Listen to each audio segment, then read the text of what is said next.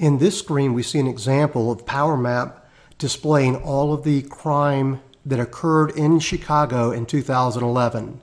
Each dot shows the location that someone was arrested. The color of the dot indicates the type of arrest, for example, whether it was narcotics or for theft or for some other reason. I can put this map in play. I can zoom in and zoom out.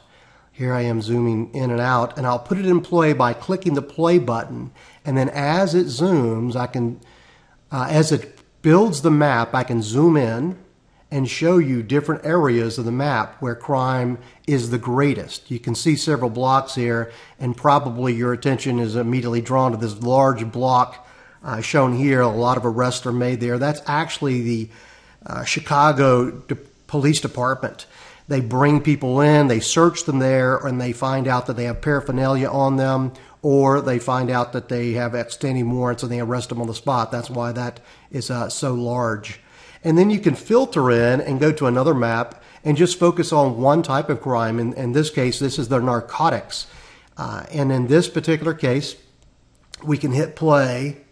And I've got this one zoomed up so it builds a little bit faster, but you can see the narcotics arrest, and they occur throughout the city.